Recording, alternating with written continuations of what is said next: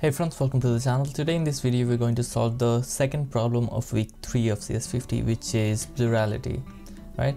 Once you come to this website, cs50.harvard.edu/x/2025, and then once you click here, week 3, come down, problem set 3. This is the problem that we're going to solve, the second one, plurality. Click here. Okay, so basically if you read the description, what you will see is this is a election problem. So let me pause this. The program should be executed this way. First we have to make plurality, of course, and then /plurality. When we are executing the program, in the command line we have to pass the name of the candidates.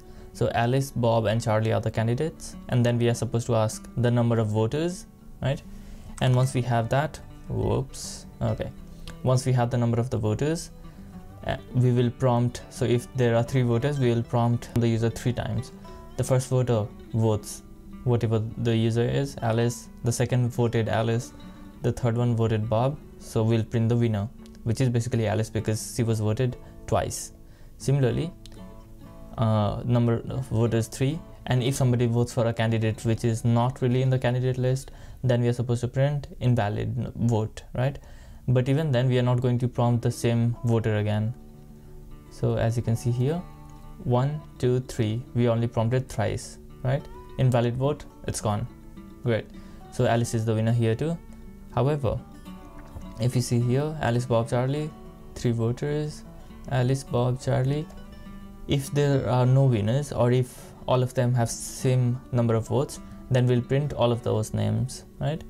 And similarly, there's one last case, which is if this happens, if the user executes a program without any command line arguments, then we'll print this. Wonderful. Cool. So this is done. The way we are going to solve this problem is by coming down. First we'll need to download the distribution code, but even before that we'll go to cs50.dev and we'll log in. Once you do that, this is the screen that you're going to see. So we created week 3 folder in the last video. If you haven't watched that, and if you need help with that, make sure to watch it in the channel. And then we'll say, first we'll go to week 3 and then list. Okay, we have this. So the next thing that we're going to do is come down here. We'll copy this entire command, which is our distribution code. This is the code that is given to us, and we are going to use the distribution code to solve our problem. So we'll just paste it here, press enter. It's run. We have a plurality.zip, and now we'll say unzip plurality, press enter. Okay, we have a folder. Now let's remove the plurality.zip file, y for yes. All right, ls. Okay, so let's go to plurality folder and then ls. Okay, let's code plurality.c so that we can see the code. All right, wonderful. Let me hide this. Let me move this down. So what you will see is, first we will need to understand the entire code base.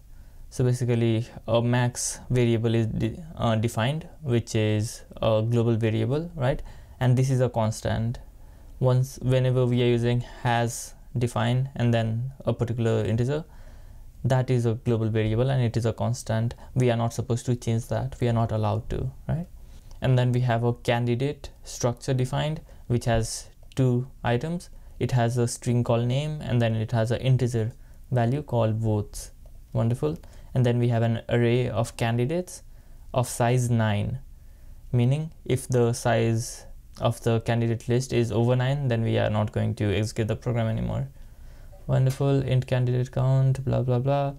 If you want, you can read the entire things, but the problem that we are supposed to solve is these 2 functions. The first thing that we are supposed to check is whether or not the vote is valid, as in, if you come back here, remember up top somewhere. Okay, so if the vote David was invalid, which it is because David is not in the candidate list up here, then we are supposed to print invalid vote.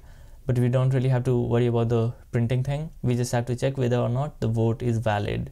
So how do we check that? So we have an array called candidates. It has 2 attributes, .name and .votes. So what we can do to check for invalid votes is whatever name the user enters while voting, we will compare that in this array like whether or not the name exists, and if it exists we'll return true, and if we have completed the loop through the candidates array, and if we have not returned true, then by default we will return false. Wonderful. So to do that, what we will do is also check here string name. We are only receiving the name variable, as in the name that the user entered. We are not receiving candidates here, right? But since candidates is a global variable, it is defined outside the main function, we are able to access it in any function. That's great. So we'll come here and we'll say for int I equals 0, and we'll say n equals candidate count. We also have this particular variable defined globally. Okay, candidate count is here, line 20 something. Okay, once that is done, let's come down here, and then we'll say while I is less than n, I plus plus. Okay, cool. So what we're going to do is we will loop through the candidates array, right? So we'll say if string compare strcmp, because we are going to compare the strings, and hopefully we already have the string header file. Yes, we do, line 3. So we'll say if string compare candidates candidates I dot name, comma, and then the other thing that we're going to check is name. If this returns 0, which means that they are the same.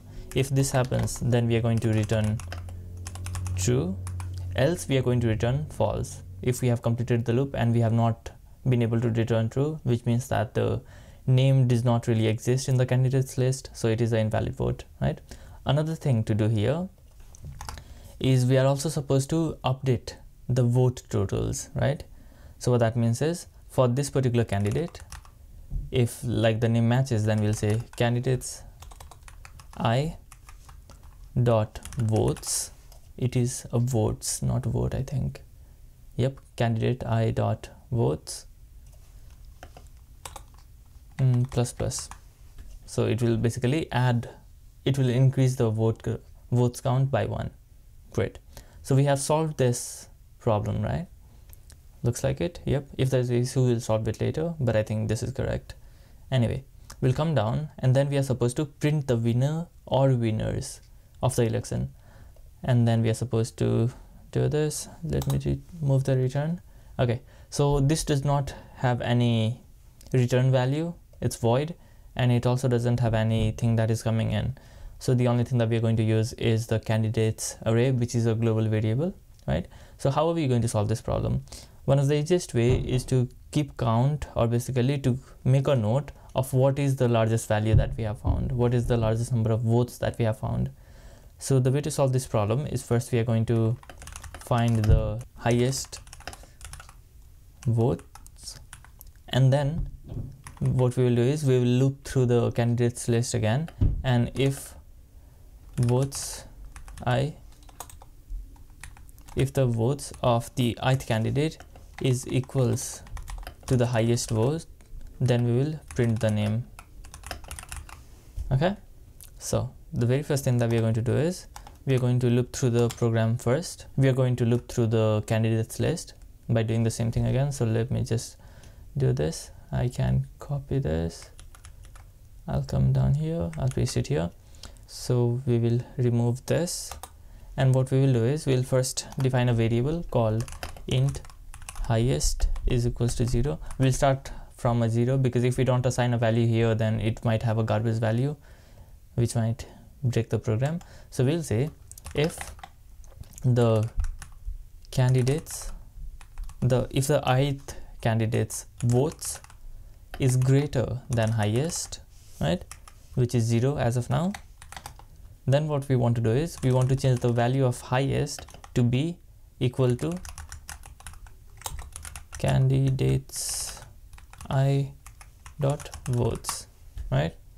And if it's not, then we will move on, right? So this will give us the highest number of vote of the entire candidate list, and then we want to look through the candidates list again to figure out if the candidate's vote is equals to the highest vote, and if it is, what we are going to do is we are going to say printf, we'll say %s \n, because we want the next line to be printed in the next line, right?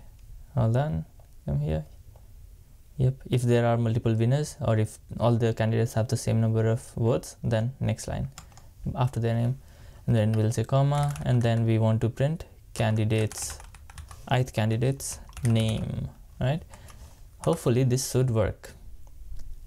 So let me say make plurality, press enter, no errors, which is wonderful. And then we'll basically, let me just copy this, Alice, Charlie, Bob. I'll put it here, press enter. Number of voters, let's say 3. Let's say Alice gets the first vote, second Alice again, and third vote, let's say B gets, which does not really exist. So the B gets invalid vote, wonderful, and the winner is Alice. So what if we do the same thing, but there are 4 voters, and the first one votes Alice, the second one also votes Alice, the third one votes Bob, and the final voter also votes for Bob. There are 2 winners, right? So basically our logic is correct. So what we're going to do next is we are going to come down towards the bottom and we'll check the correctness of the program. So we'll come here, paste it, press enter, and then let's wait for a moment. And hopefully this should work. So waiting for results. Let me expand this. All right, there we go. We have all greens, which means our logic for everything is correct. So we'll copy the style command if we want to, but what I like to do again is click on style 50 up top, right top corner, looks good, wonderful. So we'll copy the submit code, come back here, paste it here, press enter, and let's wait for a moment, and then we'll be asked if we want to submit it. Yes, we do. Press enter, and we can check the score by clicking here, command click or control click, press on open, and then waiting on results. Okay, there we go. We get a full point for our logic, and then our style 50 also gives us a full point, which is wonderful. So this is how we solve the plurality problem of week 3 of CS50. Similarly, if you want to watch all the other problem sets, make sure to click on the playlist that is currently on the screen being displayed. I will see you in the next video. Until then, take care.